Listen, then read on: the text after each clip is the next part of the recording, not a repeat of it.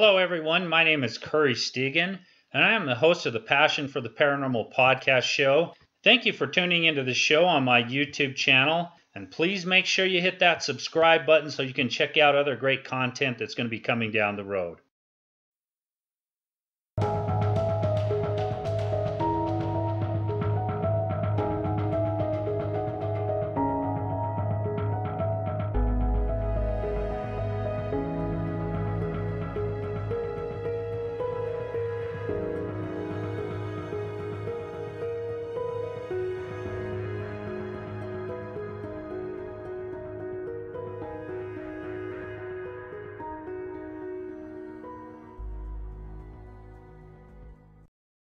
The opinions and views expressed by the guests of Passion for the Paranormal are not always the views and opinions expressed by the host.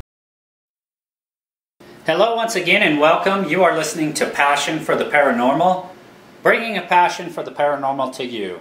I'm your host, Curry Stegan, and thanks for tuning into the show, everybody. Tonight's show is a first. I've got two guests joining me on the show.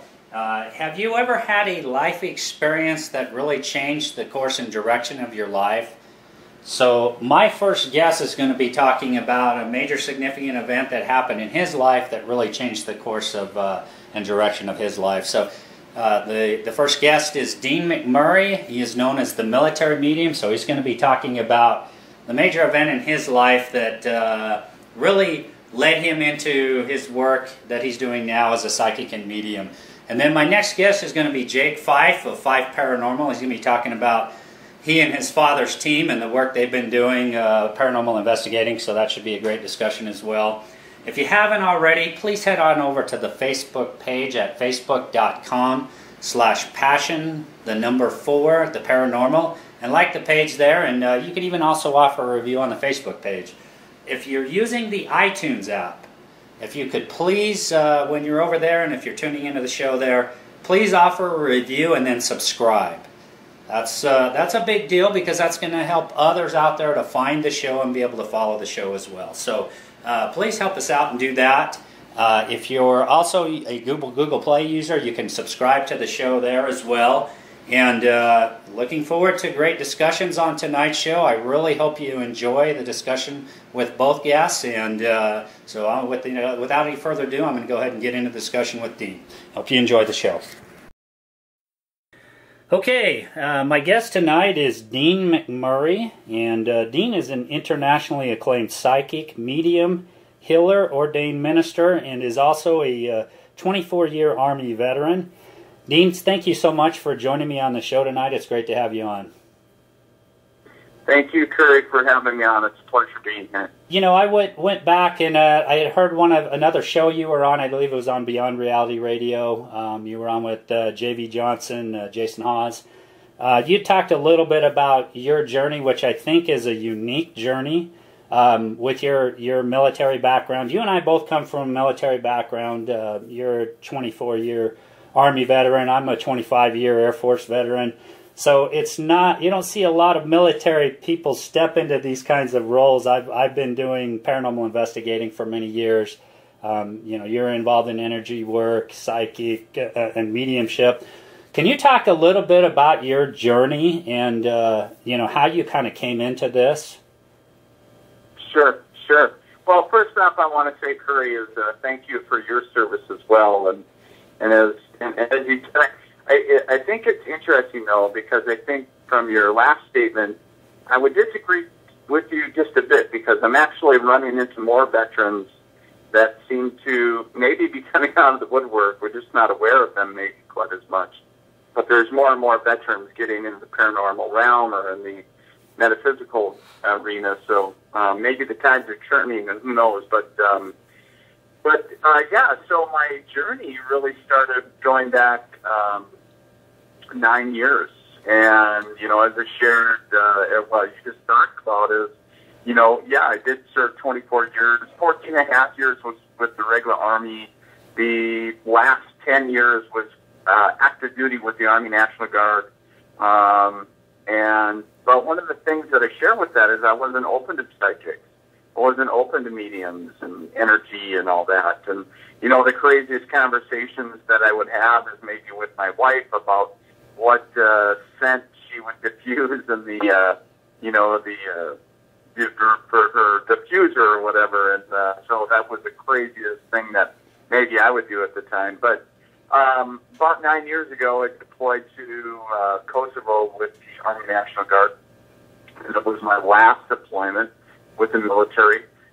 When I returned from my deployment, a lot of paranormal activity started happening. And what I mean by paranormal activity is where a lot of pictures and clocks quite literally started flying off the walls. It was like a scene right out of Poltergeist, right? And so for being a guy that went from not believing in this kind of stuff and not being open to it, and all of a sudden being immersed into that, I quite honestly had the you-know-what scared right out of me. And my wife had confided in me at the time that she had a local psychic over to the house while I was in Kosovo to give readings and, you know, do some energy cleansing. And I was kind of joking and referring to this lady as the voodoo chick because that was my name for her at the time. And I was, you know, and my wife's name is Marilyn, and I said, "Oh, Marilyn, you and your voodoo friends." And, you know, this voodoo chick. And so, of course, the first words out of my mouth when all this craziness happened was, "Get voodoo chick on the phone. There's some crazy stuff going on." And so this local psychic came over and she, you know, said, "Oh, Dean, your grandfather's here." And I was starting to look at her kind of sideways because, again, I wasn't in a space of receiving any readings, you know, and wasn't open to that. And I'm thinking, and I quite honestly told her, "Hey, why the hell is my grandpa here, you know?" "Oh, he's here supporting you after your deployments." And I was like, "Well, where was he after my other deployments?" I'm, you know, and of course I go down my long laundry list of deployments. And she said, "Well, I don't know about that, but the thing that I can tell you is he's here now." And I had this skeptical sideways glance looking at her thinking, really? You know, how much, kind of looking at my wife thinking, how much money are we paying this lady to come over? And I just wasn't in a space to receive that. And, you know, it wasn't about my grandfather. He was trying to bring forward a message. Basically, you know, I fast forward some time from her visit, a couple weeks, and things weren't slowing down. In fact, activity was picking up. It didn't help anything. And I was washing bottles for my then newborn son, and around midnight, and I just had a knowing that washed over me that my deceased grandmother was with me. And I started having a conversation with myself going, how the hell do I know it's Grandma? And because I've never had an instance of claircognizance, and it was like, how do you just know something? It's like, you need to know, you know, it's like, did I read it? And it's like, how do you know it's Grandma? You know, Grandma's been dead for however long. It's saying, how do you know it's her? And, you know, I'm back and forth between myself thinking, oh my God, I'm really going crazy. This is it. I'm going to end up in the funny farm on some good meds. But, you know, I kind of, part of me was like, hey, you know, it's my grandma. She's not here to hurt me. And you know what? I'm just going to go to bed. It'll be better in the morning. And I'm laying in bed, and I'm kind of talking to her one way because I think it's normal. You know, most people, you know, want to, at some level, talk to their loved ones and, you know, saying, hey, I love you and miss you and all that great stuff. But then it's like my ego popped up and said, you know what, Dean, if she was really here, she would prove it. And as soon as I thought those words, she turned the room absolutely frigid and cold. Like if you walked outside in the middle of North Dakota in January when it's 40 below, that kind of cold. And I was like, holy crap. That, you know, so it was a huge temperature shift. And I was like, holy crap, I can feel that. But it was funny because my ego popped back up and going, you know what? The wife could have the window open. There could be a lot of things. you know what? She was really here, she would touch you. If she's really here, she can touch you. Otherwise, it's a bunch of BS. And again, once again, as soon as I thought those words, it was a gentle yet firm pressure from the top of my head to the bottom of my feet that pushed me into the mattress, and where I could feel it, my body becoming heavier than the mattress sinking in, and I could hear the springs compress. And quite honestly, I thought I broke the fifth seal to hell, because I was like, holy crap, how do you shut this off? How do I make it go away? Right. And I was, quite honestly, it was like the little 6-year-old little boy in me came out and saying, all right, Grandma, love you, see you soon, basically saying, you need to leave now.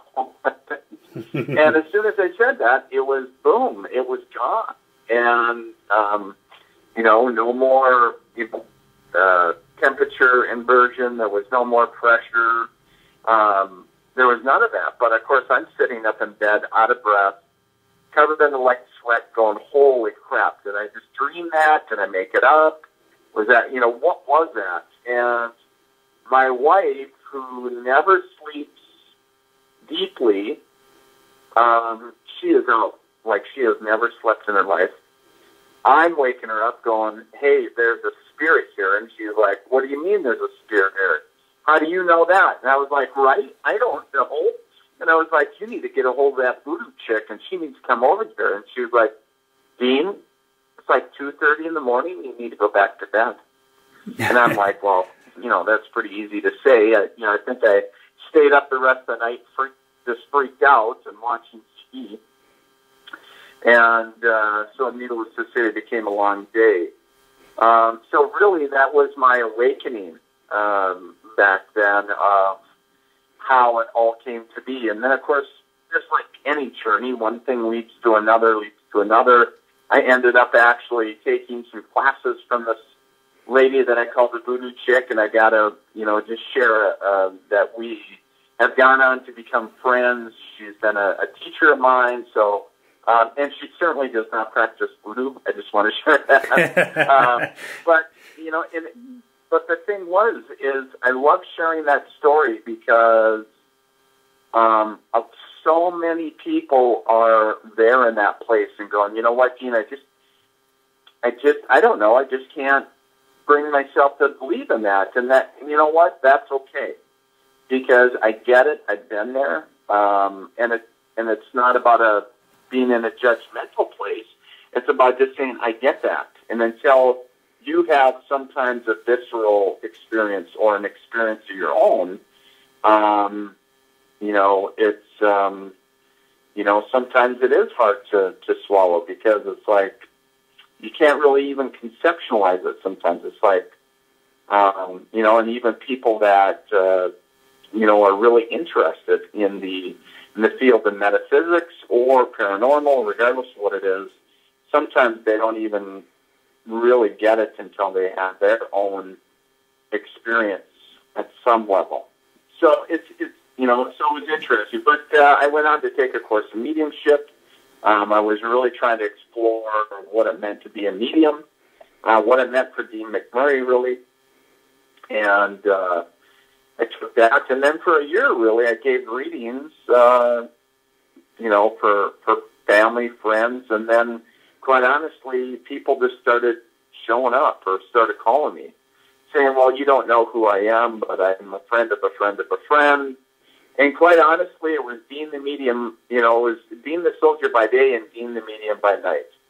And, it sounds kind of cliche, kind of the superhero-ish type, but quite honestly, it was kind of like that, because I would work and I would keep what I was doing under wraps, except for maybe some close friends at work. So you got to remember, I was still very much a full-time soldier, and I was a little, I was 3 years away from retiring. And I didn't want to be that guy. But it wasn't until I got closer to retirement, maybe about 12 months out, that I thought, what are they going to do? Bend my dog tags and make me retire, right? And, but I found that a lot of my superiors and other coworkers and the in the field that I worked in and such. There was some that turned around and walked away because, quite honestly, they didn't believe in it or whatever. But there were others more than, those that walked away that were very curious or huge believers in it. And right. The thing that I found, regardless, and it was more my ignorance, but it doesn't matter what individuals do for a living, because you're dealing with individuals and everybody has different interests and different beliefs. And even though somebody doesn't vocally voice saying, hey, I'm big into this, and saying, once you start talking about it, sometimes it's interesting to saying, oh yeah, I'm totally, I totally believe in that, or I'm totally, into that, or whatever the case is. So it's been interesting. This May was 5 years since I've retired, and I've been doing it full time ever since. And it was interesting, Curry, because I was supposed to work for the local VA. That was my plan. That was my retirement plan.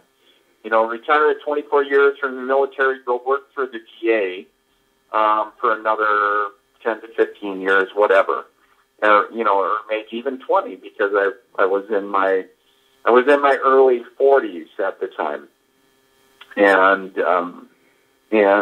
so actually I was 43 at the time when I retired, and so it was like, oh, I could put in close to another 20 years before I'm 60, and thinking, but I always say, the old adage of when man plans, God laughs. So the universe certainly was kind of chuckling, having a good joke having a joke at my expense. So, but it's been very humbling. It's been certainly a privilege to do what I do every day, and so it's.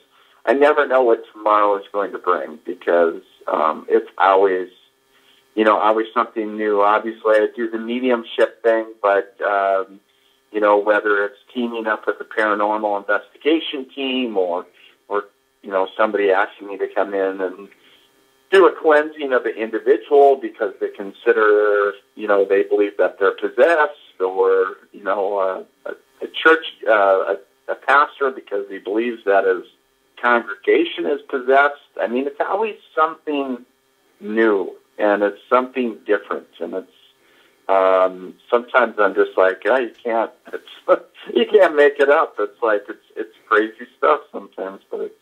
I can certainly understand where you're coming from when you say that. You really, when you're skeptical about this sort of thing. I know I came into paranormal investigating really kind of as a skeptic. I really hadn't had any personal experiences, and it was really when I had my own, what I would consider significant experience that really kind of raised my eyebrows. But even at that point, I was still questioning, was still kind of stepping back and saying, did I really experience that? Was that my mind playing tricks on me?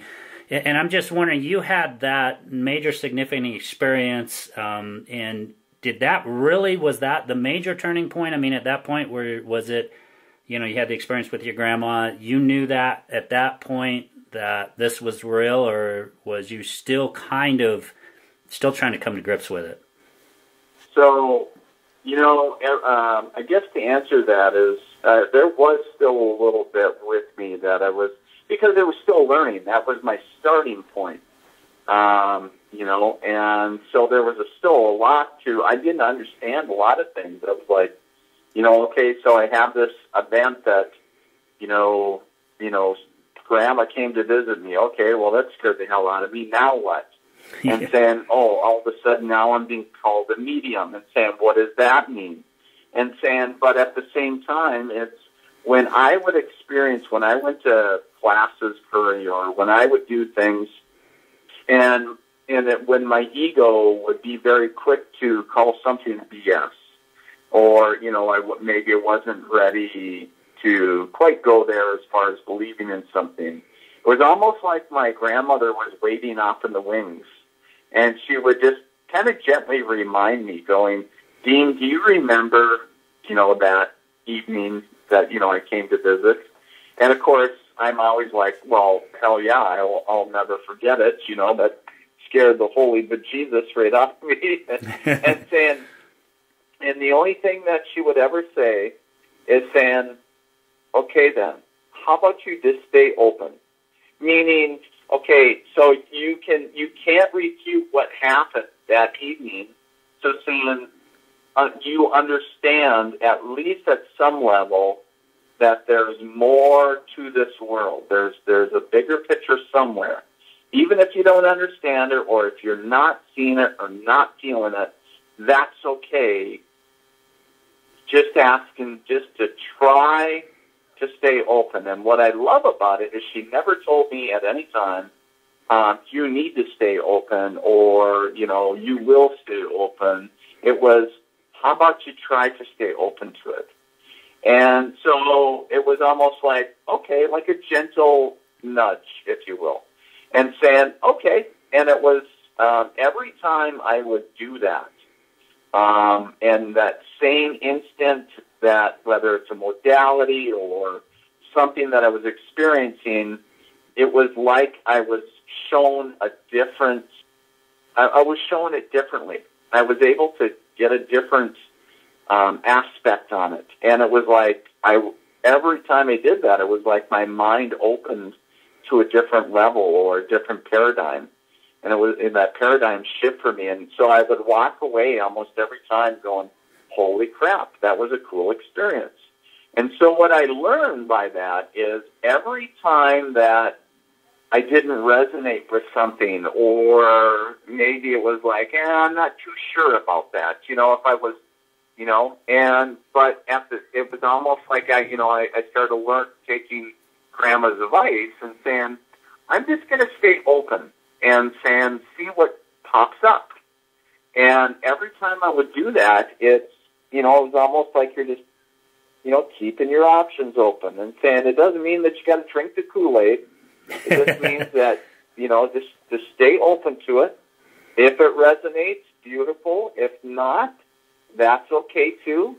But it's just about staying open and looking at things from a different perspective. And so I got to share one.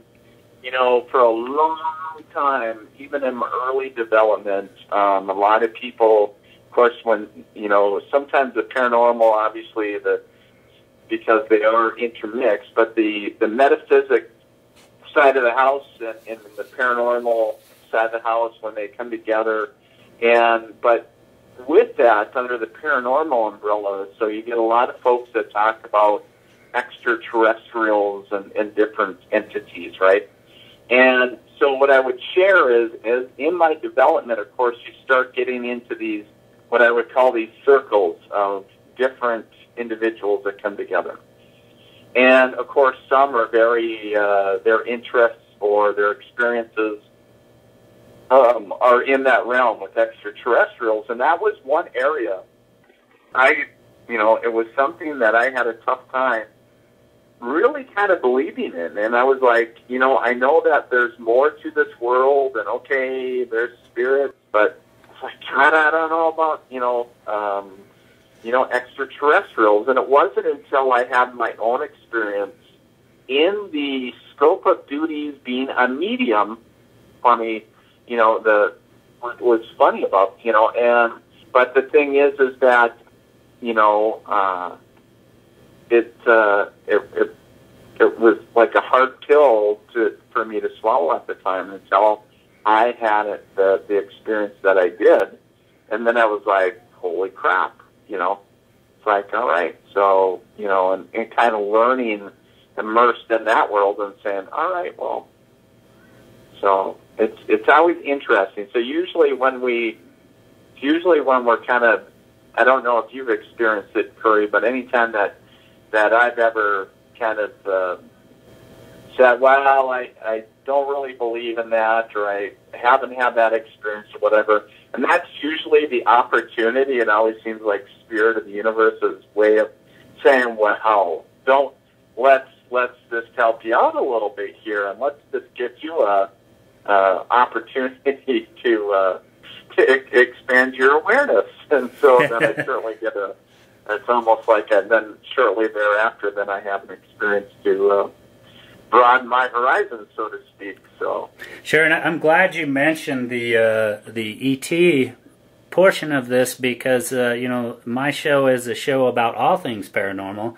I've had several UFO researchers on the show, Bigfoot researchers. There's so many different aspects to the paranormal, and what you do believe in, what you don't believe in. I think it's different for everybody, and but it is encouraging to hear you say that, because there's a lot of people out there that if it doesn't fit within their how do I say it? I don't want to be too controversial here, but if it doesn't fit within their paradigm as far as their religious background, they're just going to toss it away. Or, I've had people in the military, because I've been studying the UFO issue for over 20 years, reading about it.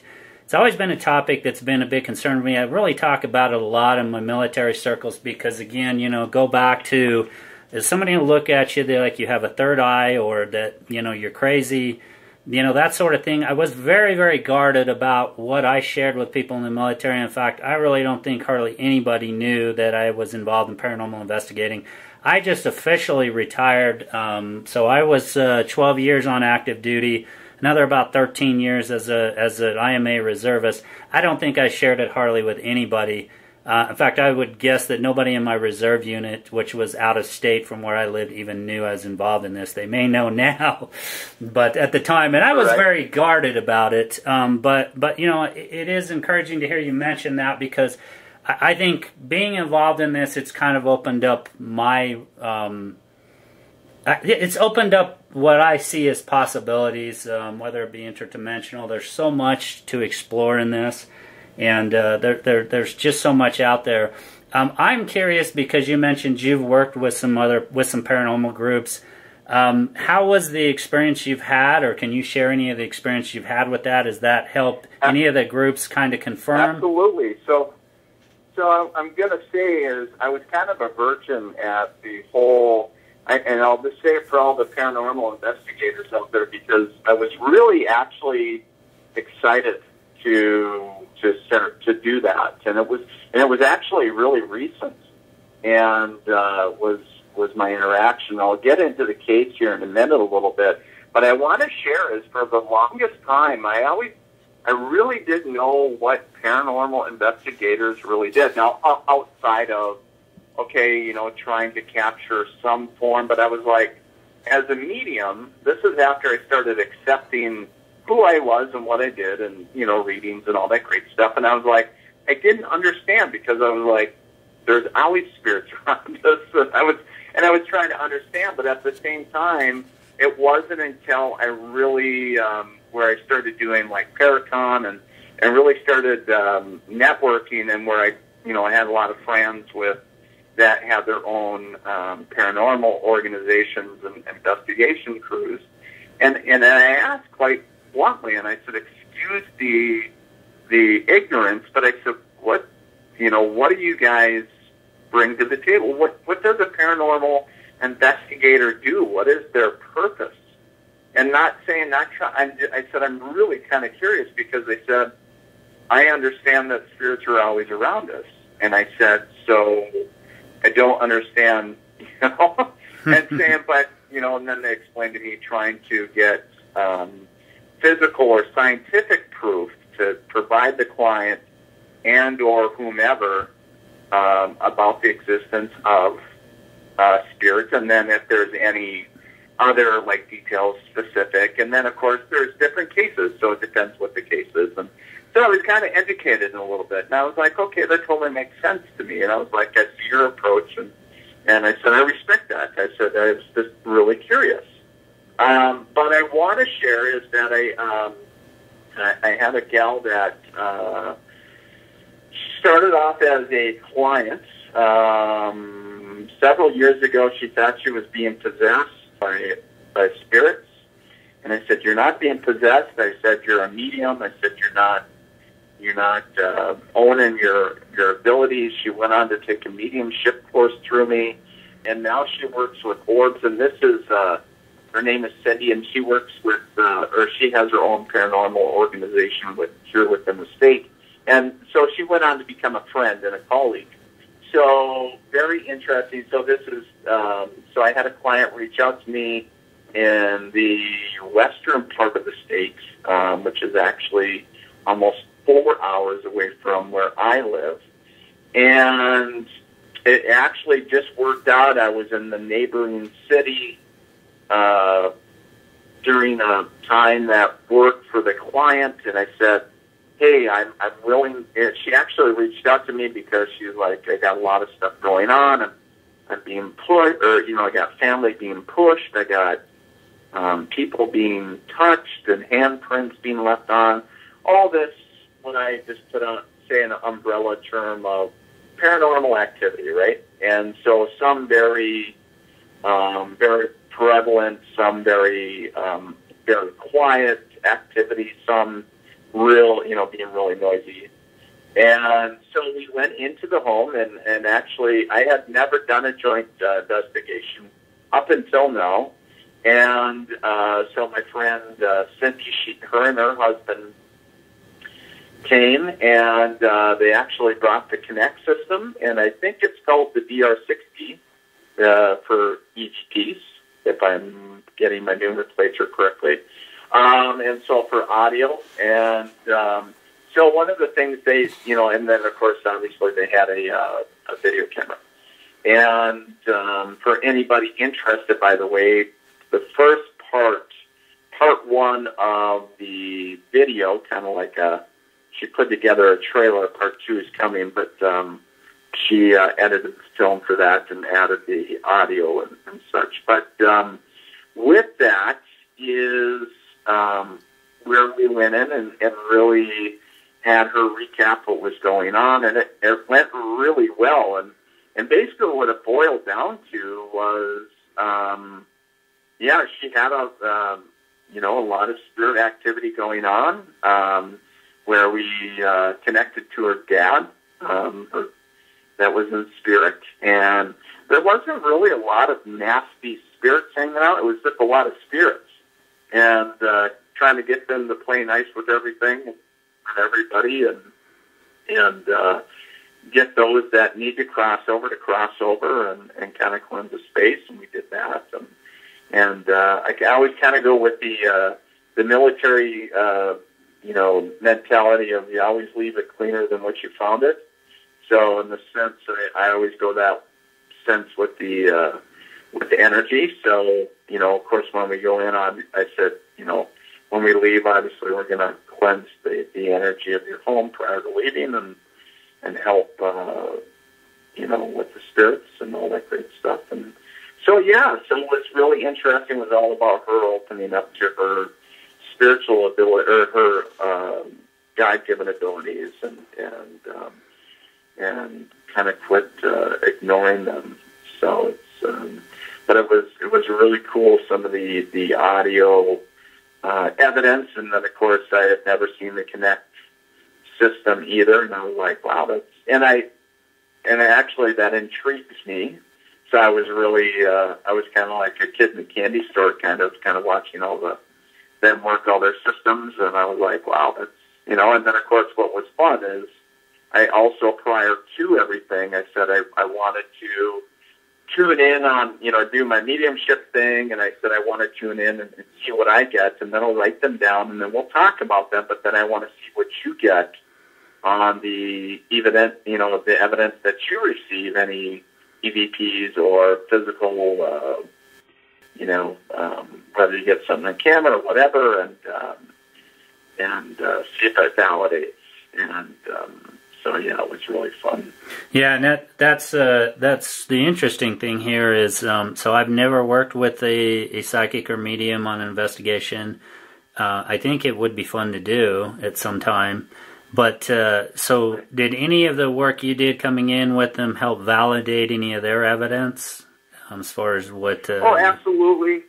Absolutely. And that's the thing. I think you just have to figure out, I mean, we we've talked since about, how fun it was, and obviously at the end of the day, what you're hoping that you help the client, just like I do when I give a reading. I hope that I'm providing some level of information and release for the individual that's coming forward. But at the end of the day, you're really hoping that you're providing that client with the evidence or validation that they need to live a healthy and productive life, or feel comfortable in their own home, or quite honestly, if they're freaked out, get it to stop.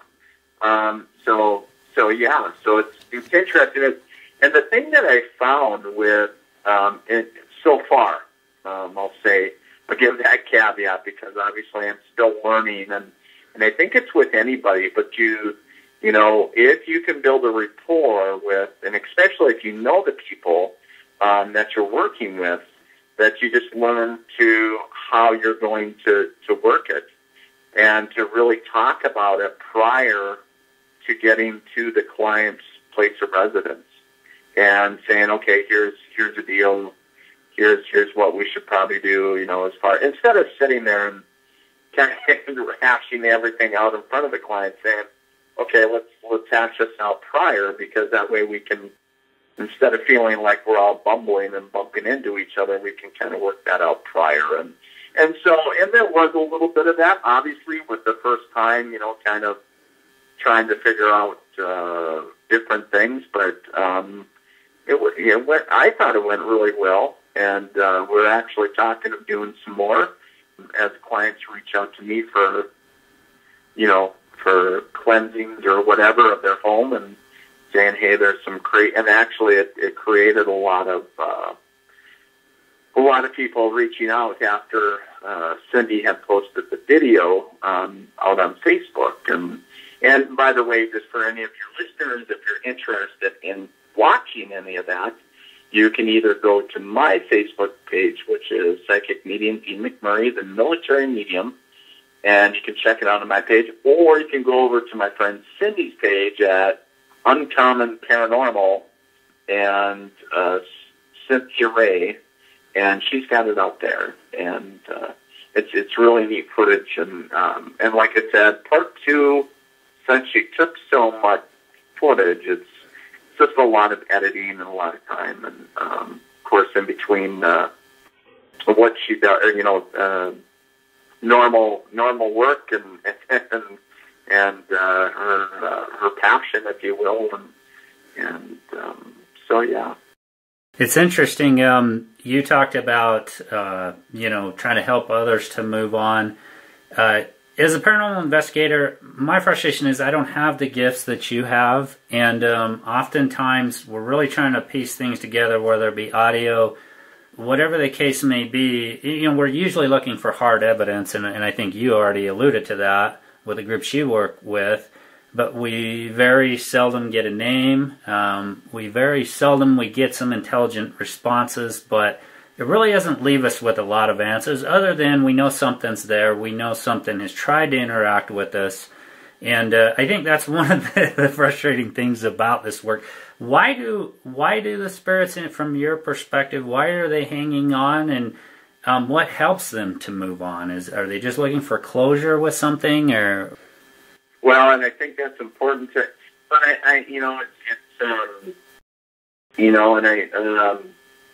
at every level, I think everybody can help and bring closure to individuals, but I think everybody's looking for closure at some level, and really sometimes even validation of where they are in life. And, everybody just wants to be seen, right? And, and actually I was doing an interview the other day, and somebody they asked actually for a list of what I think that I do as a medium, and I said, what? And I wasn't trying to, but I was like talk to dead people, not, but they wanted details, like, provide closure to those that are grieving, provide insight to those that are looking for guidance or insight from spirit. So different things or different things that I've done as a medium.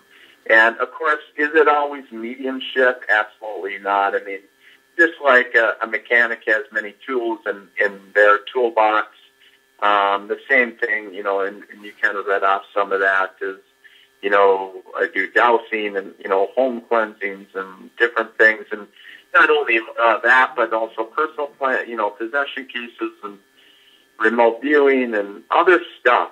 And so a lot of times it gets so intertangled or intermixed into the mediumship piece. A lot of times it becomes inseparable, and it's just kind of part of what you do. Sometimes you got a message in there from spirit, and all of a sudden and I have a friend that one time I asked her, I said, "What did you just do?" And I think this was early on in my development. And she said, "I call it my soup." And she said, because it's a little of everything, and I don't even know what it's called anymore. And those that develop themselves either spiritually, metaphysically, it doesn't matter what it is, it's like almost like a metamorphosis. They might have started off in one area, say maybe like Reiki or mediumship, and all of a sudden over the years it changes. And not that you lose any of that, but then you kind of keep on adding to the, it's like gumbo, right? Keep on throwing stuff in the pot and whatever's in the fridge. And so, it just becomes this, in a sense, like my friend shared, soup. And just got a little of everything in it. And and really you just stay open to, what your clients are looking for and trying to provide that as best you can. Is it hard for I think you... Go ahead. Is it hard for you to turn this off sometimes? Is it something that you really have to work at to turn off? Or are spirits communicating with you regularly? Sure. Or is it something you really have to kind of sit down and kind of tune yourself into? Well, what was interesting is, my true belief is we can never shut it off.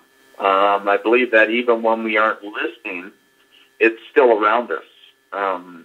However, when I early on in I think it was out of almost like a natural survival mechanism almost, that I learned how to really tone down my senses, and in a sense, for lack of better words, almost shut it off, where it feels like you're shutting it off anyways. And so when I was still in the military, when I would go to work, it's like, okay, I'm at work. I'm not connecting to spirits. But it wasn't until that, I started getting closer to retirement that I was like, you know what, I want to be connected more. And I don't really care about, what people are thinking now. And so I became a little bit more brazen. And so where I left that connection, or I was more aware more often. And so it was interesting because there's been instances where I was working and, where a deceased, soldier that I knew when I was serving, and he had passed in Iraq from ID, and he comes strolling in my office, and I had to do a double take, and then he was gone, and I was like, holy crap. And, it was kind of showed up that it was his birthday or he was born on that date. So it was interesting. I get a correction to that. It wasn't his birthday. It was the date of his passing. That's what it was. So it was like an anniversary date of his passing. My apologies. But, so it's interesting. So, but getting back to your question is like now, is it like always, do I need to work at the connection? No, it's pretty quick for me. But it's almost like, for example, for today, my Sunday kind of consumed most of the day with like doing some drywall patching and texturing, right, and a little DIY project. And, I didn't really think about anything like about spirits, and which is interesting. And But obviously, I can do it at a drop of the hat if I need to, saying, hey, do I, need to connect it, where it's just where it just kind of flip a switch, so to speak, in my mind. And it's not like a big, grandiose, take 30 seconds in spirit or whatever, but it kind of depends too for me. If I got a lot of mental load going on and my mind is really bogged down with a lot of, dilemmas or dealing with a lot of stuff, sometimes then, and that's usually when I'll need to take time to make sure that I clear my mind, because I don't want to be connecting. When I connect to spirit, I don't use my mind. I use my heart. And that's why I always say, because in your mind is your ego-driven self, and in your heart is your intuitive self. And so that's why I always share is that, that battle between the heart and the head. And I always try to, when I'm doing readings, I always try to check my baggage at the door, regardless of what's going on, what's family, business, doesn't matter. And, whatever's going on for the day, I check it at the door, and I provide services to my clients, and then when I'm done work, then I, go right back to dealing with whatever I need to deal with. If it's my almost teenage daughter kind of having a meltdown because of she can't find an outfit to wear, it's like, it's just life. And so whether my wife is upset that, I don't know, because of something, or my son is, I don't know, hit a home run, whatever. And it's separating, life really exists within our conscious or ego-centered mind. And what I always share is the doorway to the spiritual realm is through the heart-centered space within your heart. And sometimes it can be a challenge to disconnect from that ego. But, at the same time, ego is important to a level, to a level, I guess, we don't want to be so involved in our ego that we're egocentric and have the super ego and saying I'm better than everybody and my crap doesn't stink and all that great stuff, right? Right. But we want just enough to accomplish what we need to accomplish, and have a level of self-esteem so we can, believe in ourselves as well. But and another question. Kind of rambling a little bit, got off subject, but I guess I hope that explains what the connection piece. Yeah, absolutely. No, I appreciate that. There's a lot of talk about, within energy work and that, and I know probably not all psychics and mediums are the same. There's talk of spirit guides, that we have spirit guides. Some may say angels. Is this something in your experience that we all have, and that they do try and interact or help guide us along in our lives?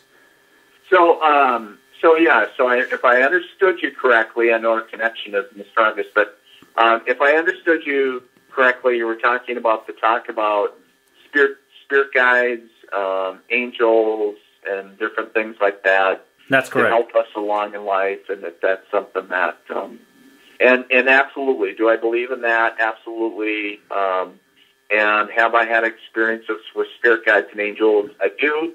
And even in my readings, I even share with folks that, because a lot of times in my galleries, I'll get different archangels, and you typically think archangels are a lot, right away they think, oh, Catholic, or, oh, Christianity, because there's so many faiths out there, right? Yeah. And the thing, I always tell folks, I don't care what religion you are, and that's not me being being insensitive. I'm just being very real, because I quite honestly don't, because it makes no difference.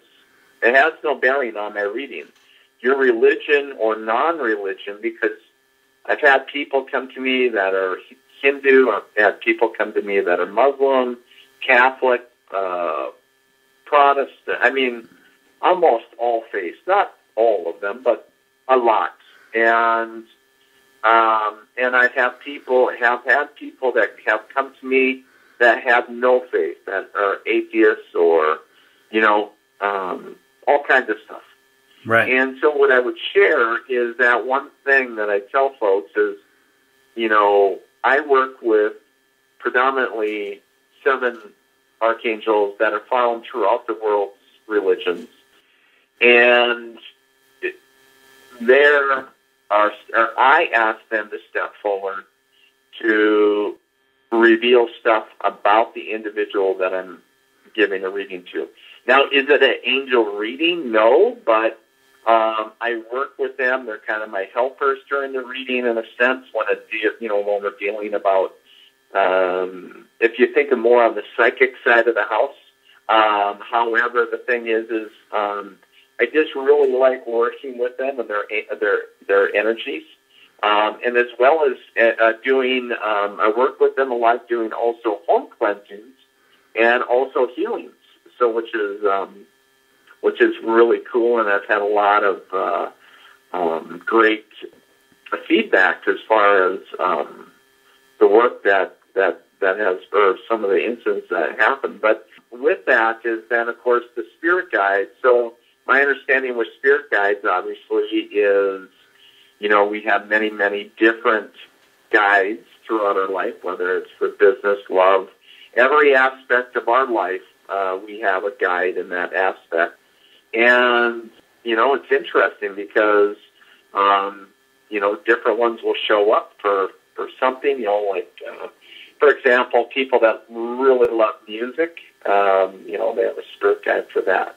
They might be a very gifted musician, or maybe a athlete. Or for me, when I took dowsing, I had a spirit guide for that.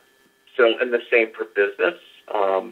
And there's different things. If we were to connect to our spirit guides, they would have a lot to, educate us on, or a lot to share with us. But the other thing is that they're always trying to guide us. And but for some people, they don't believe in that. And you know what? That's okay. And it doesn't mean that they're any less relevant.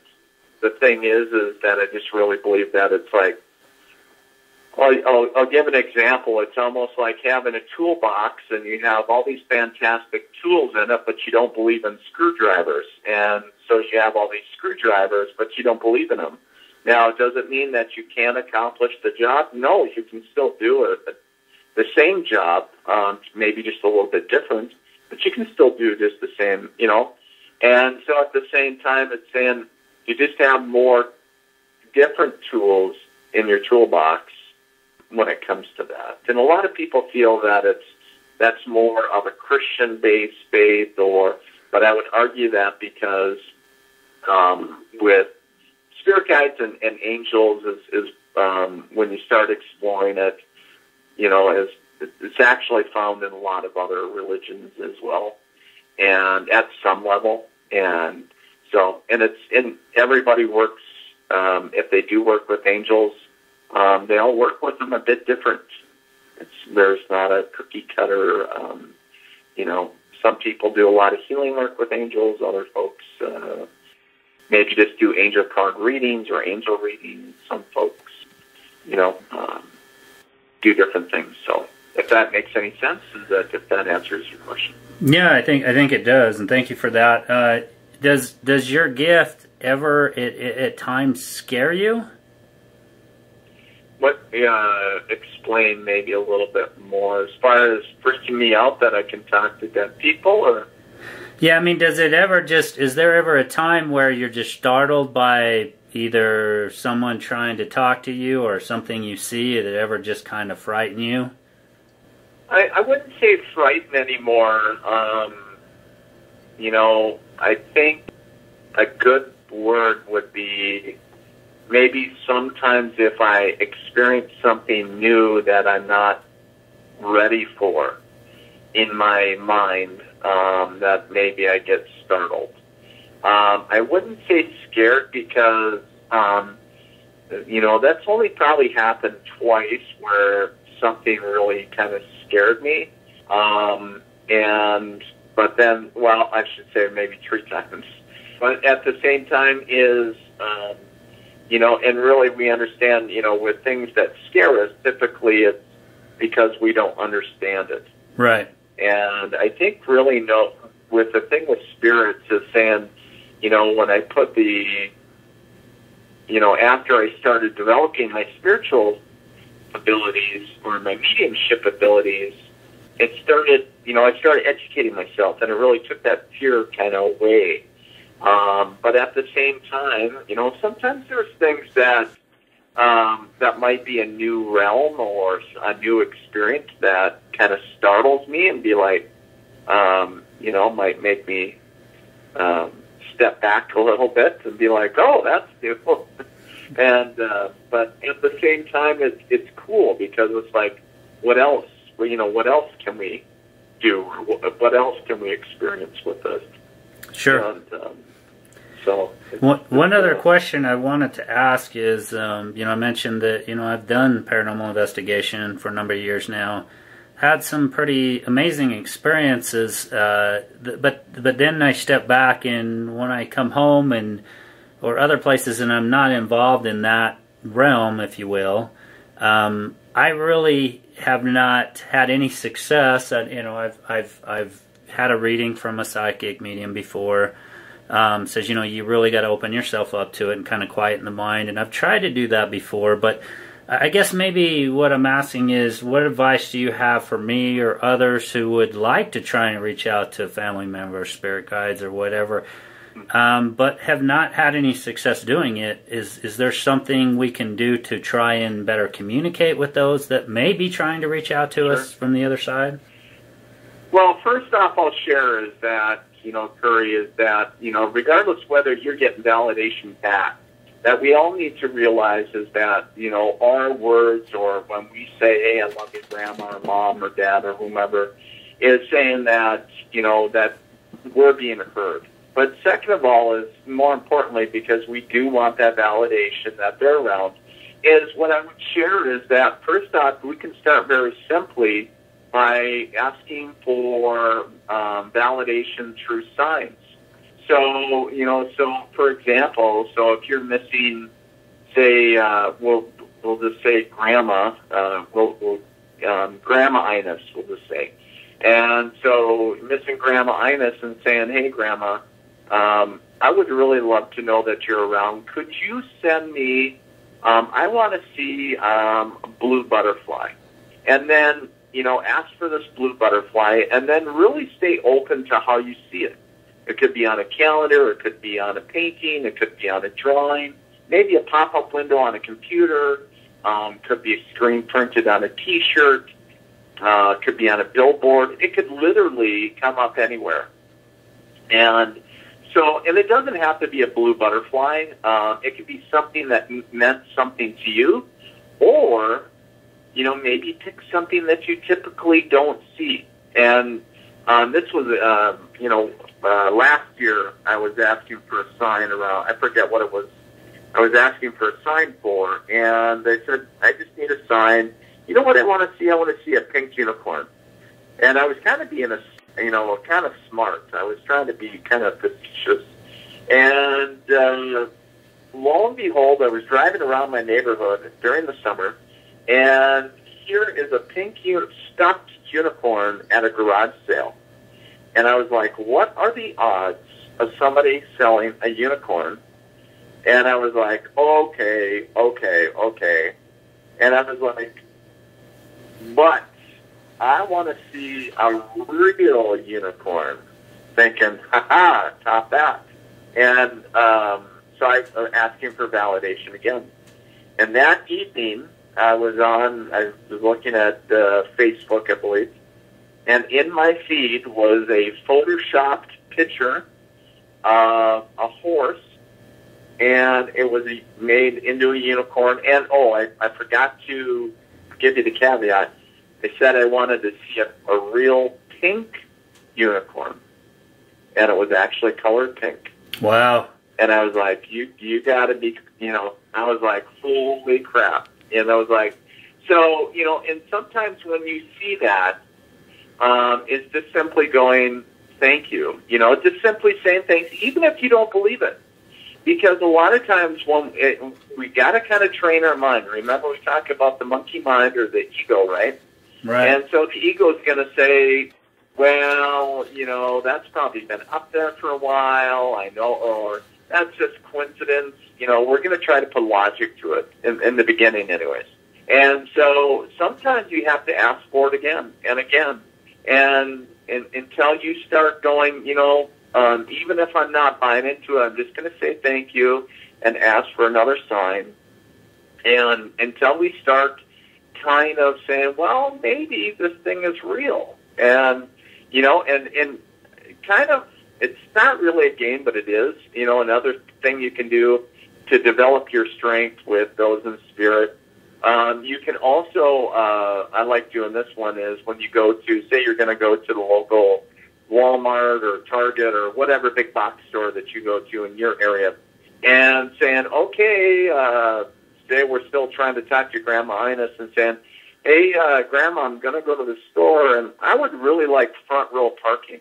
I want to get front row parking in the store instead of parking like 5 blocks away.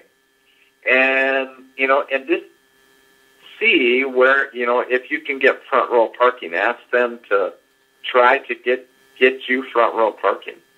Yeah, so I'm definitely going to try that one. You're like, hey, I'm going to the store. Can you hook me up with some parking? And so it's really fun. And actually, one time I got to share is I was running. It was my wife's birthday. Her birthday is on, just to let everybody know, it's not that I expect birthday cards, but it's on December 31st. So it's a busy time of the year, right? New Year's Eve. And I was behind the ball, and I was going to get her a bouquet, and I was supposed to pick it up earlier, but I was like, oh crap, and it's quite a ways away from where I live. I jumped in my car, and at the first red light, I'm looking at the clock, and I'm like, this place is going to close. I'm not going to make it. And I was like, okay. And I kind of reached out to Spirit, and I was like, you really need to help me. Not that it's life or death, but I was like, it would mean a lot to me if you could make the lights all green so I could get there just in time to get this bouquet. And I crap you not that I did not hit a red light, and it was like a 5-minute drive. Well, it's about 10 minutes. It's about a 10-minute drive from my house to the store where I had to go across town. And I was like, holy crap, I have never hit all green lights like that. And it was and I was just like, and every time I did it, because I was coming up and it was red, and I was coming up and it would turn green. And it was so cool. And I was like, I just kept on laughing. I was like, this is so cool. Thanks. I was like, keep it going. So, but those are just few examples. And here's the thing. If it doesn't happen for you, or if you're not getting the feedback or the messages or the visions or the dreams, continue asking, I know it's frustrating because we want our mind is like conditioned to saying, to get that feedback, but just trusting, saying, okay, well, when it's time, I'll get it. I trust that, and that can be a hard thing, is trusting, saying, okay, when it's supposed to be time, we'll get that message will come forward, or I'll get a sign of validation, or whatever the case is. So, right. Well, thank you. That answers your question. Absolutely, and there's definitely some food for thought in terms of trying to reach out. So, Dean, where can you share the website information where people can find more out about you and your work? Absolutely. There's a couple places you can go. Of course, obviously, number one, my website at www.themilitarymedium.com, or you can jump over to Facebook at Psychic Medium Dean McMurray, the Military Medium. And then, of course, out on Twitter, military_medium. And out on LinkedIn as well, the Military Medium. And then also on YouTube, if you guys like watching videos. And, of course, those are on Facebook as well. So. Absolutely, and let me take my opportunity to say thank you so much for your years of service to this country, and thank you for the work you do, the energy work you do, and the work you do as a psychic medium. I am sure it makes enormous impact on many people's lives, and thank you for hanging out with me, talking with me, and hopefully down the road again we can talk again, maybe have you back on the show. Absolutely, and thank you, Curry, for having me on. It truly was a pleasure, and I appreciate you taking the time and fitting me in. And once again, thank you for your service as well. So it's always a pleasure to share my story, but not only that, but talking with the fellow vets. So it's always makes for a great night. All right, thank you, Dean, and you have a great night.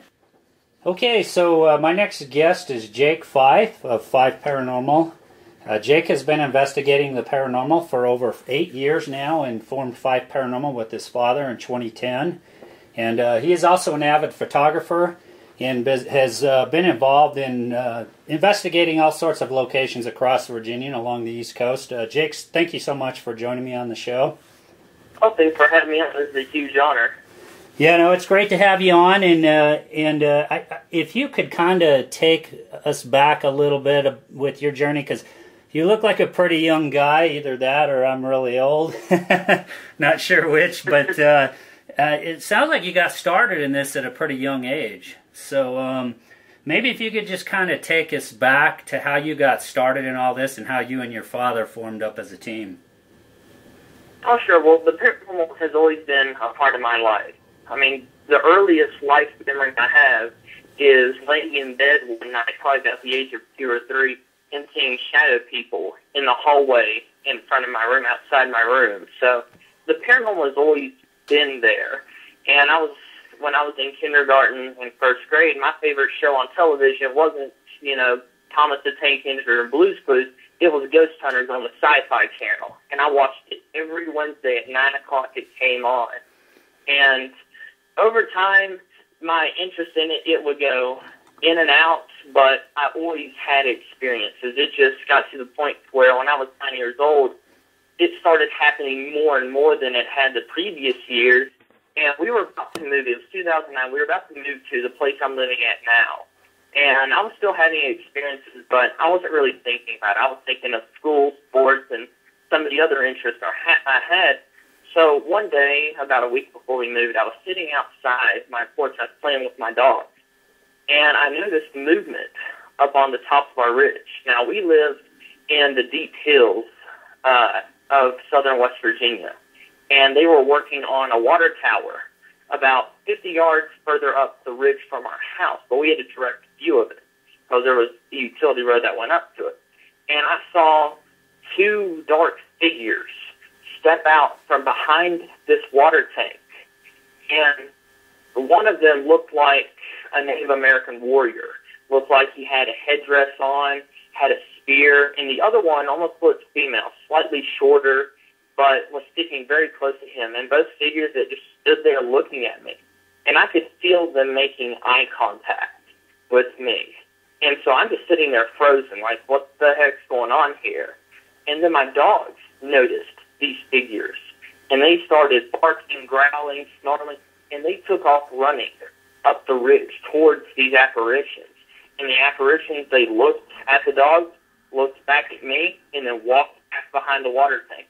And I was waiting for them to pop out the other side, because if someone goes behind that water tank, I should have been able to see them. There's no possible way someone could have disappeared, but I waited and waited. My dogs went around the water tank a few times, and those figures were nowhere to be seen. And after that experience, I pretty much decided for myself, okay, what the heck just happened?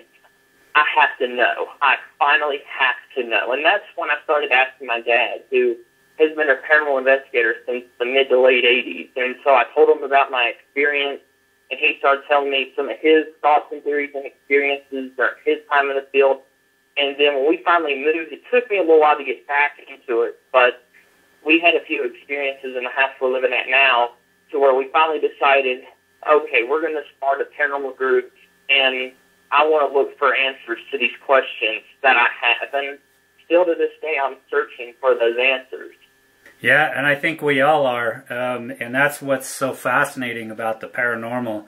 I've also been involved in paranormal investigating for several years now, and what I like that you mentioned on the site as well on your Facebook page is that you guys don't have the answers, and I think that's important for paranormal investigators because, you know, most of us don't have those answers. We're searching for those answers, but I like to see that because that really says that you guys are not saying you're experts.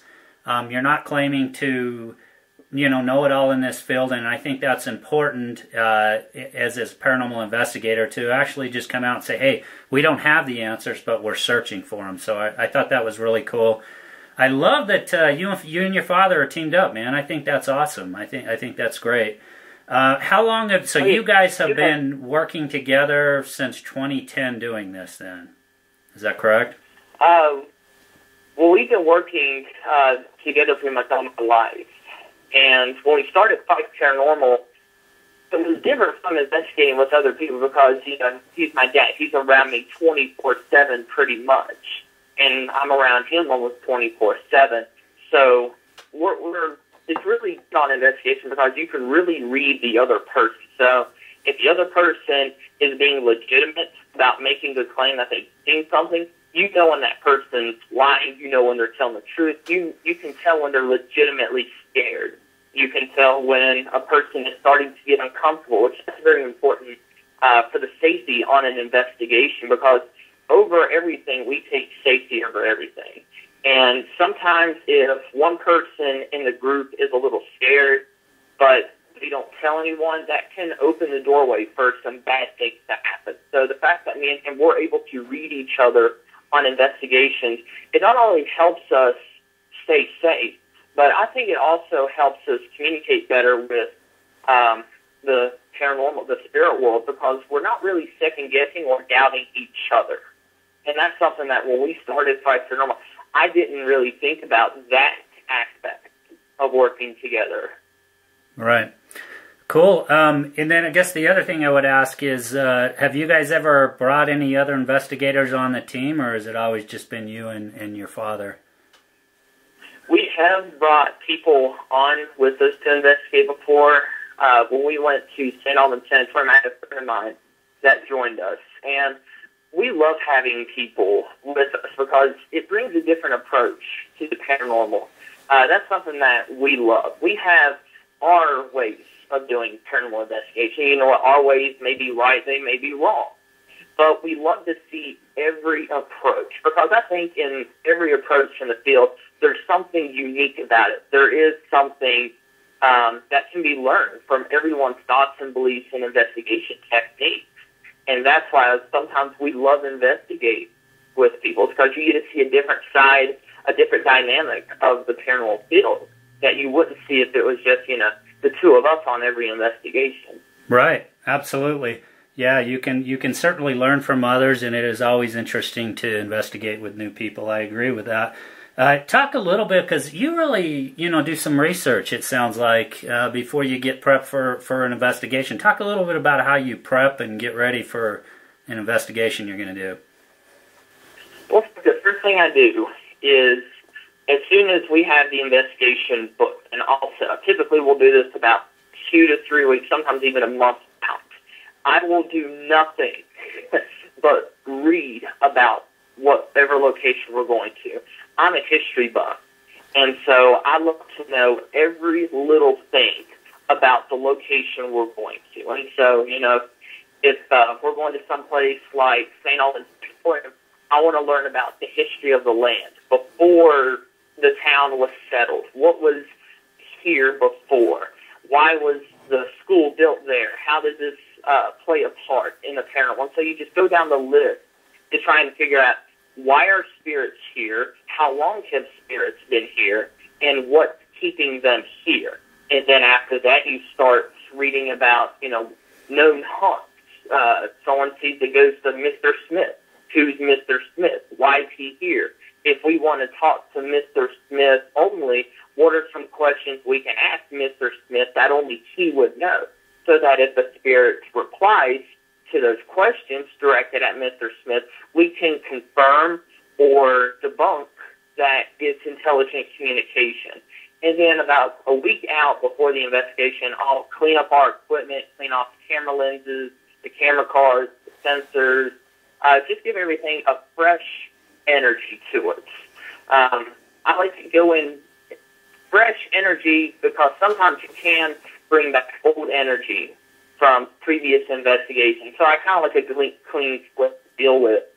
And then I'll just go through one more checklist of the history, the haunts, form a little bit of a game plan in my mind of this is locate a room I would like to check out. This is something to keep an eye out for. And that's how I approach investigations. But the thing to remember is not every location is the same. So each approach, each setup is going to be different from one location to the next. And you never truly know how you're going to approach an investigation until you actually get there and you walk around. That's the only time you can get an accurate idea of how the investigation is going to go. Right. So as you guys go into a location, I mean, do you and your father kind of have a little bit different approach? I mean, does he have certain strengths that he brings to the table that you don't when you guys come in and investigate together, or how does that work? Yeah, he, going back to the whole history thing, he prefers to go in blind. And so that helps because sometimes I can get a little too into the history to where you try to set up, or at least I try to set up, intelligent conversation. But sometimes, you have to, in a way, break the ice. You have to introduce yourself to the spirits and say, hey, this is who we are, this is what we're doing, we're not here to hurt you. We'd love to talk to historical spirits here, but if anyone wants to talk to us, here we are. And so he's really good at that. He's also really good at sometimes recognizing a situation outside of the investigation, like, the human elements. Sometimes there are those moments where stuff starts happening in a row where you get really excited. And it happens to all investigators. You hear footsteps, hear a voice, and then you think you see something, and you feel that adrenaline start building up. And you want everything you hear to be paranormal. And he's really good at, we call it grounding. We'll stop and be like, all right, deep breaths on the ground, and then proceed. And also, he taught me how to debunk. And so that's probably one of my top 2 or 3 skills in the paranormal field I think is essential for every investigator. Absolutely. I definitely agree with that, and it's so important to make sure that, we're trying to be as objective as possible when you go into a location, and try not to, and I think you already just alluded to this, try to not let your emotions get carried away. It's hard to do sometimes. I agree. I mean, there are times where, like you said, the adrenaline gets going and something happens, and sometimes it's easy to get carried away. So let's talk about, so you've investigated, sounds like you've investigated some pretty cool locations. Talk a little bit about some of your favorite locations you've investigated. Some of my favorites, between the ages of about 12 and 17, there weren't many places because if you look on the website of a lot of locations, they say 18 and up only, 18 and up only. So that was something that, it kind of bummed me out.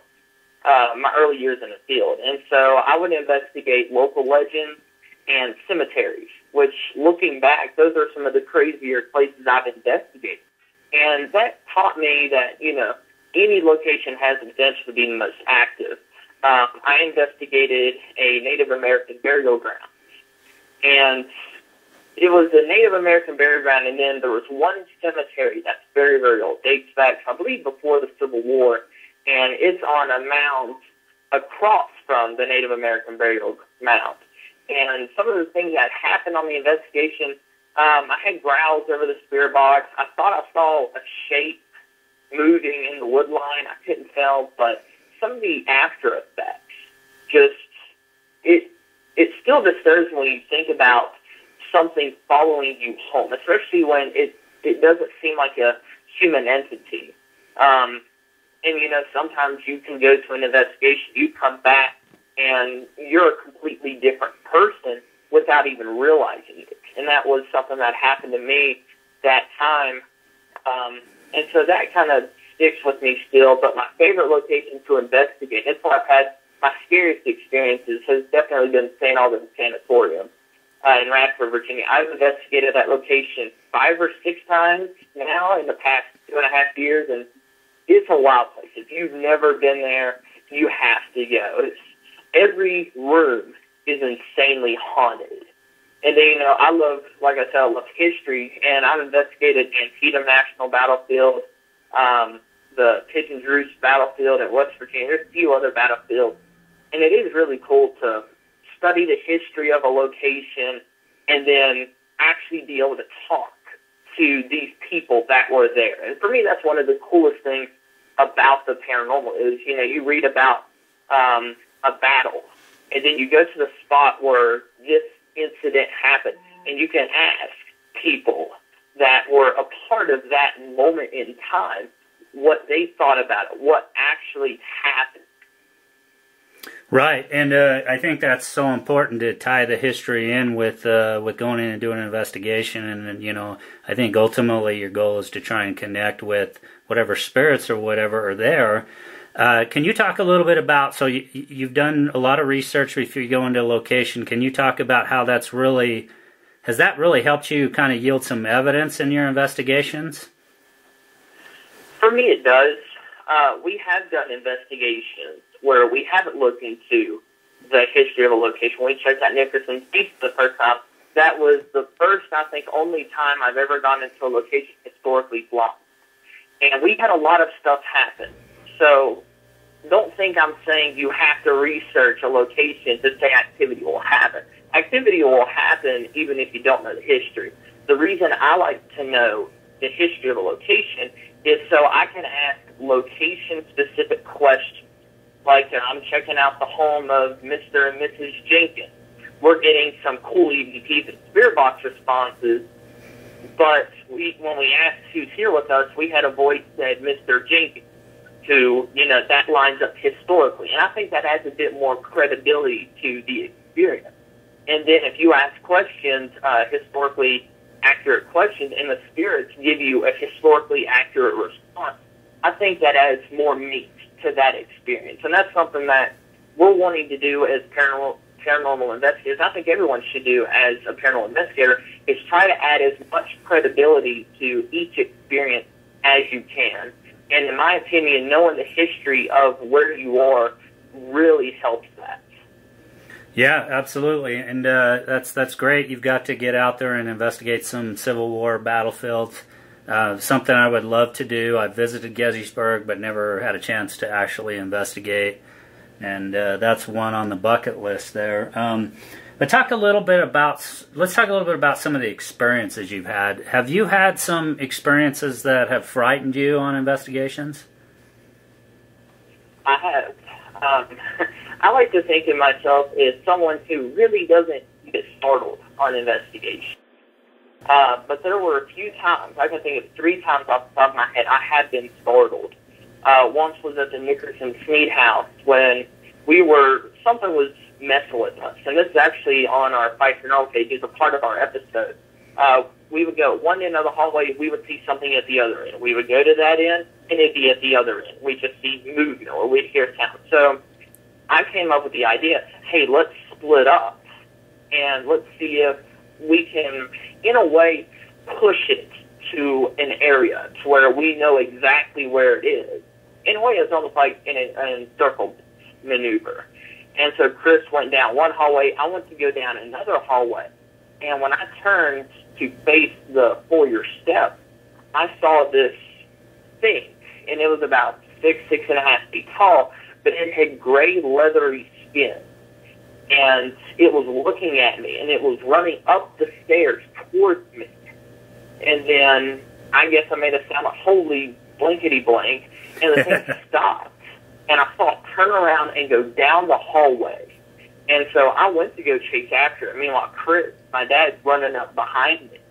And we both went downstairs. And as soon as we got downstairs, there was this growl that we heard come from the room we were in. And it was so loud, our voice recorder picked it up. Our voice recorder in another room picked it up. And our cameras we were holding picked it up. And that was something I was a little unnerved by. But my scariest experience, the only time I've been terrified, was we were at St. Albans Sanatorium for an event. It was the Friday the 13th event, May 13th, 2016. And it was about midnight, maybe a little after. And we had been hearing some strange stuff in this room, Jacob's room. And the rest of our group, we had no idea what they were. And everyone had kind of gotten separate. It was a really weird night. And so we're in Jacob's room with these two other people. And we asked, if you're here, make a sound, tell us where you are. And in the room across from us, it sounded like all hell broke loose. It sounded like someone running with boots on in the room. It sounded like glass shattering, stuff being torn apart. But the thing is, we're looking in this room, and we can't see anything moving. It's just a silent, not really silent, but there's all this commotion, but nothing's moving. Right. And so that was weird. And then our guide comes running into the room and just basically has this, almost like he sneaks goes, says, where have you been? We've been looking for you. And when we walked out in the hallway, everyone was in the foyer next to Jacob's room, down a set of stairs. But no one could hear us, and we couldn't hear them.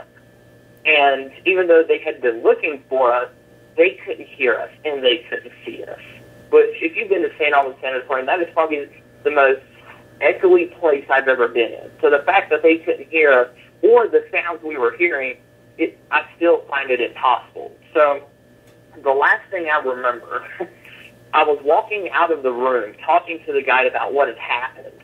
And the next thing I remember is my dad and I are in this other part of the hallway next to and one floor up from the foyer called the Evan Radford room.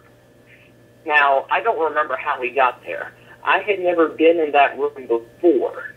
And I don't remember why we went into that room, because it's a very small room, and it's back in the hallway next to another room, and it's back a shorter hallway. So it's really out of the way, and I don't know why we chose that room, but I remember I was looking at a newspaper clipping of John F. Kennedy that was on the wall, and I caught movement out of the corner of my eye, and when I turned to look, there was a thing, and the only way I can describe it was a blob. And it was about 7.5 feet tall. It was completely black. But its eyes and mouth, which were also black, they seemed to stand out where I can make them out. And it had this really crooked smile on its face. And we made eye contact. And then it glided back into the room it was in, which is across from us. And it looked like it started to go out to the hallway. And I don't know why I did this. This is something that I would never do. This is something that I know not to do, but I chased it. And so I went running through that room out into the hallway. Meanwhile, my dad's yelling, what the heck? Whoa, what's going on? And I'm just running full sprint after this thing. And it's not running, it's not walking, it's doing like this weird glide motion. And it goes out into the middle part of the hallway where you can either go up into the attic, further down the hallway, which is called Demon Hallway appropriately, or, you can stay there and go into another room. And the thing stopped, and it did like a basketball pivot, and it just looked at me. And I barely had time to stop, because I was in a full sprint, and it just stopped all of a sudden from its full sprint. And so I'm standing about 3 feet away from this thing. And that's the closest I've ever been to anything like that. And it was like I was frozen in place. I could see every little detail about it inside its body. It had like it looked like swirls, almost like black hole swirls inside of it. And it had this heat radiating off of it. And it didn't make a sound. It just stood there. And so my dad ran up behind me, and he said, back up very slowly. And so we both backed up back to the doorway of Evan Radford's room. and we pulled out our spirit box to make real-time communication with it. And still to this day, the responses we got are the clearest I've ever heard over a spirit box. It was as clear as I'm talking to you now, this clear. But it had a scratchy, metallic voice, and it answered pretty much every question we had except for who are you and why are you here. It wouldn't answer those. And so after about 10, 15 minutes, we decided it was for our best safety to get out of there because this thing was slowly moving towards us. And as it moved towards us, it looked like it was getting bigger, which, still to this day, I can see it perfectly in my mind, the thing entering the room slowly, not making a sound. And so we went across the hallway back towards the stairs to get to the main foyer. And when we got there with everyone, first off, no one had noticed we were gone. And when we asked someone, how long had we been gone, they said we had only been gone for about 2 minutes, even though when we looked at our voice recorders, the whole experience adds up to a little over 10 minutes on the voice recorder. The other weird thing is the voice of that thing, the blob creature, it doesn't pick up on the voice recorder. It's not there. But you hear my dad and I responding to a voice. You would hear us ask a question.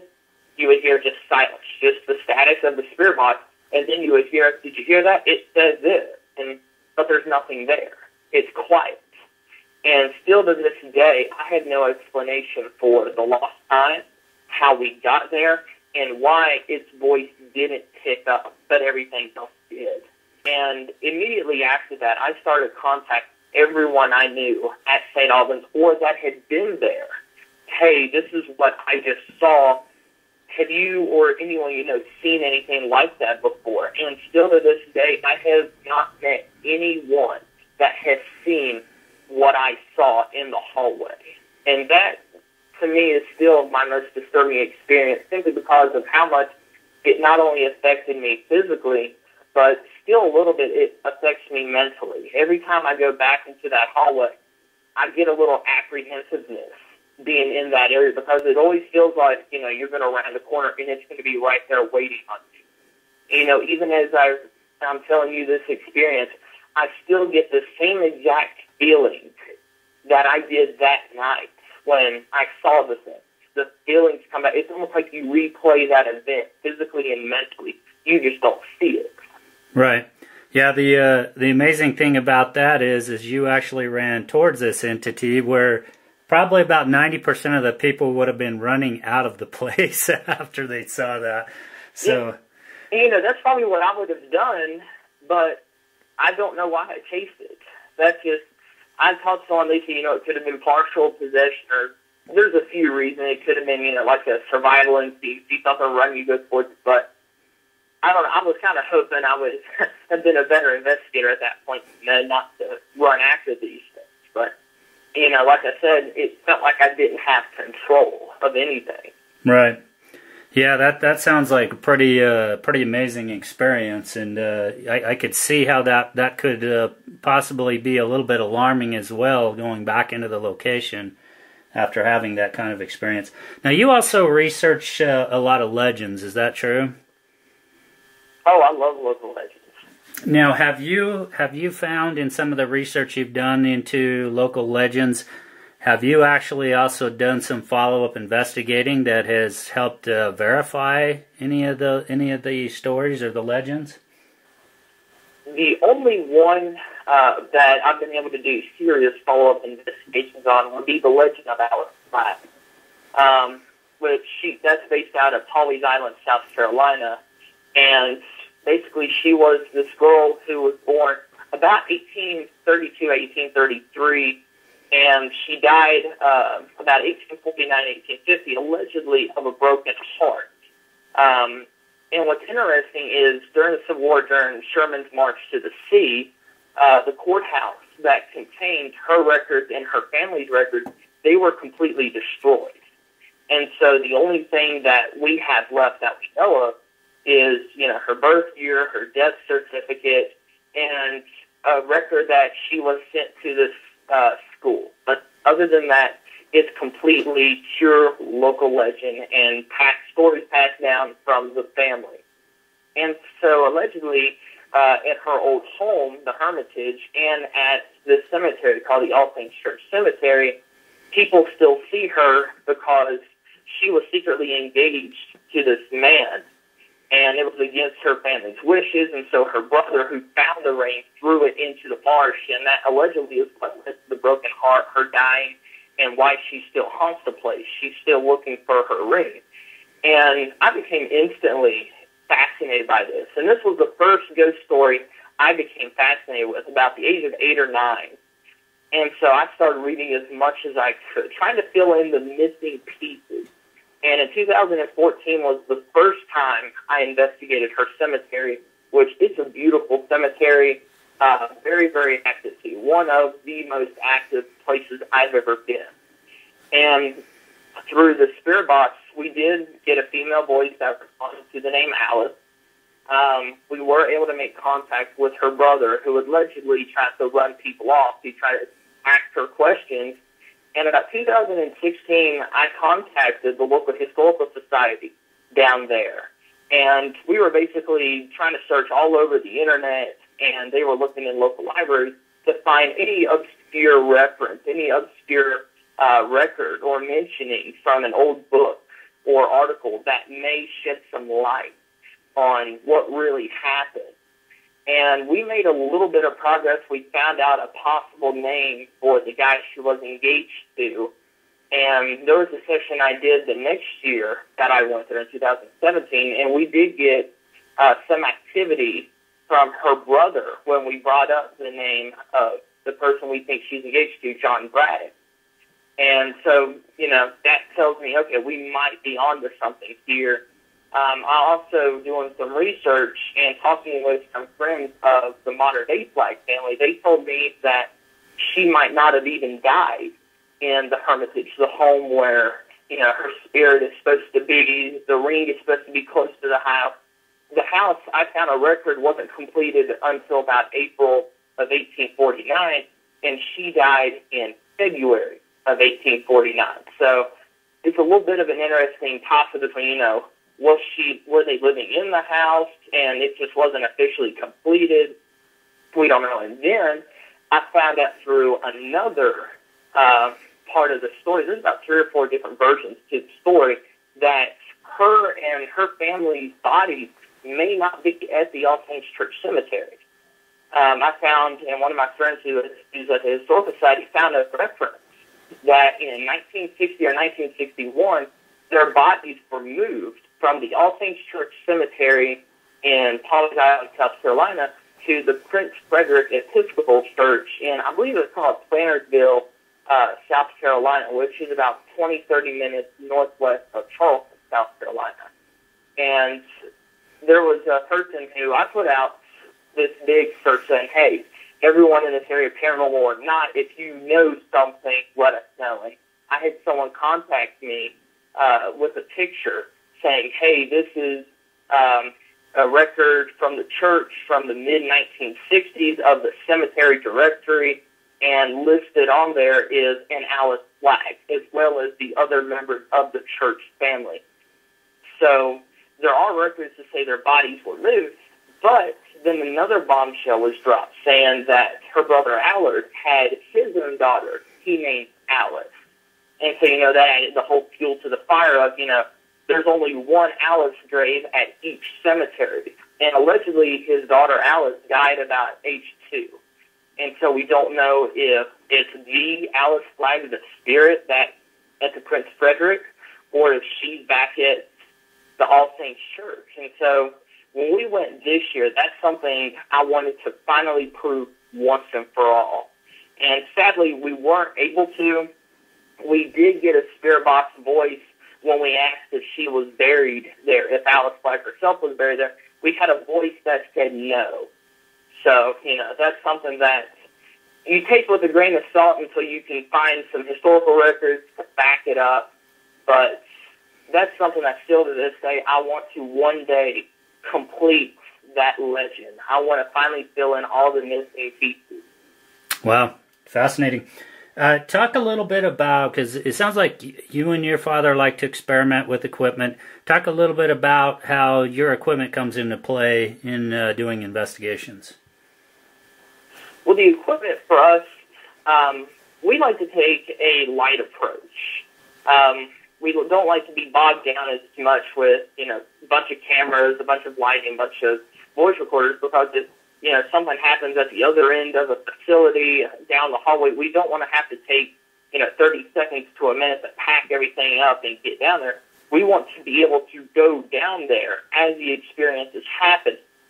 So we typically with us only carry a camera, our phones, spirit box, voice recorder, and sometimes a K2. So it's about 4 or 5 things. And we believe that the less equipment you have, the more experience and possibly more evidence you'll have, because, we think of spirits as, we treat them as normal people. So would you go into someone's home that you don't know with a bunch of equipment and just start setting it up all around them and then start asking questions? No, you wouldn't. It's not very courteous. So we treat the spirits, and we approach spirits like we would, a stranger or a regular person, because I think that, it makes them feel like, okay, we're alive again in our skins. This is someone who, isn't, poke and prod at us with a bunch of equipment. And that's just been our experience with it. And so we have equipment to help the spirits communicate with us to where we can hear them in real time. And we also use the equipment to validate any and back up any experiences that we have.